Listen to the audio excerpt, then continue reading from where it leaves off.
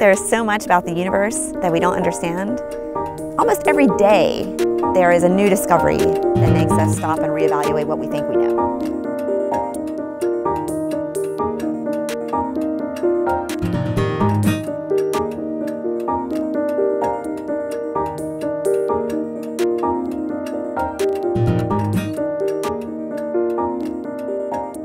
There's a very long history here of education and outreach, and this is the premier science facility. There's nowhere else students can go in West Virginia to learn about the things they learn about when they come here. Students come here, many of them have no idea what to expect, and you're driving through the countryside and you suddenly see this massive dish just sitting in the middle of nowhere with mountains as backdrop, and I think just the sight of it, even if I don't understand much about astronomy, they realize, wow, this is really cool, this is a big deal.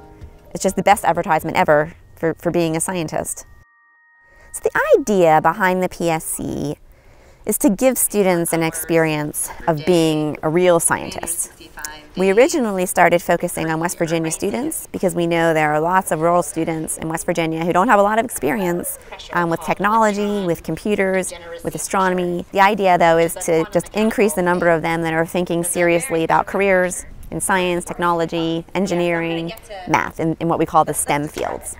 I just sort of told you the end product and I didn't get into any of the other steps. I think one of the reasons that pulsars are so great for this particular project is because they are so exotic, and it's just so easy to get high school students interested in these objects. With pulsars, I still have a hard time, imagining them because they're so extreme. I mean, how are you supposed to imagine something that has a gravitational field that's like 1,000,000 times higher than the Earth's? Fernando, you should participate. So, we're going to act out the life cycle of a star. And you're gas and dust in interstellar space right now. You're just a nebula. You can't see me, I'm just a nebula. Pulsars are the remains of stars that have died in supernova explosions. All right, now the center is getting So when a massive star reaches the end of its life, it runs out of fuel. Okay, but now the core is starting to run out of fuel, you guys. Push out. The core can't support itself against gravity, it collapses. Okay, so now you guys are still pushing, you're still radiant. The outer layers fly off in a supernova explosion, and that core becomes a neutron star. It's made entirely of neutrons.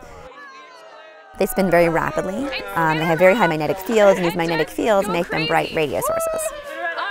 And the radio emission is beamed. They have a north and south magnetic pole, and so the emission is beamed along these poles, and when they rotate, we see radio pulses. So they're kind of like little lighthouses in space. So the high school students come here over the summer for a workshop, and these are students who haven't been involved with the program at all.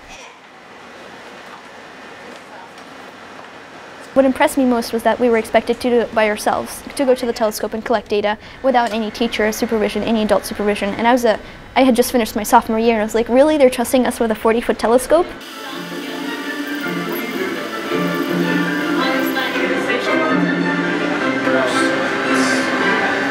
Often when they come here, they have no idea what they're getting into. Their high school teachers recruited them.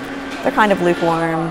And then when they use the 40-foot telescope, we have to drag them away. It's 3 a.m. and they're saying, I don't want to go to bed. I want to stay and get more data with the telescope.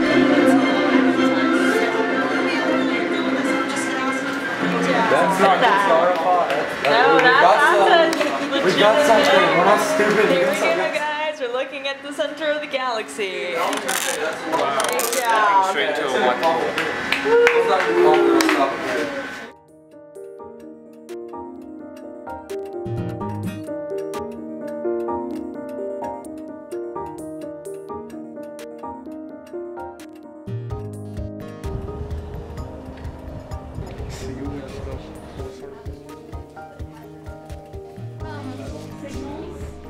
Oh, cool.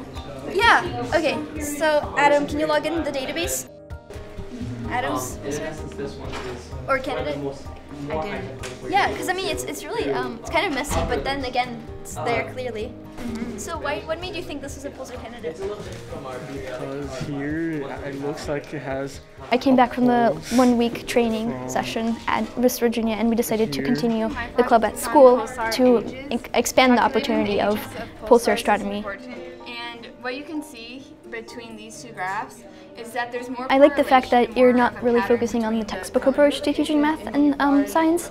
You're looking at, well, this is the information you have to learn, but the reason you have to learn is because you're going to have to apply it when you go at 3 a.m. into the telescope and you have no help there. So it's really exciting and it's applicable, and I think people realize the importance of research beyond, kind of things that are drier on paper. You're using the world as a lab versus some type of simulation or the textbook. And discovering a star is incredible. It's electrifying. I mean, it's like you discover something that nobody else has ever seen in the universe, and who has an opportunity to do that, in day-to-day life. I thought it was very exciting, but then as I was doing the data, I kind of started figuring out that it's not the discovery that's the most important, it's the process. So Gary Marchini, who knows Gary? Getting to Green Bank was kind of a motivation too, because it kind of showed you like what real research was and like what they actually did. So like the first thing everybody asks is like, do you get to name it? And no, but I still know it's my pulsar. It's kind of what motivated me to actually go into physics. I think without it, without finding that or without even knowing about the program, I wouldn't have gone to college for physics or even probably science. Green Bank, without it, a lot of people would lose.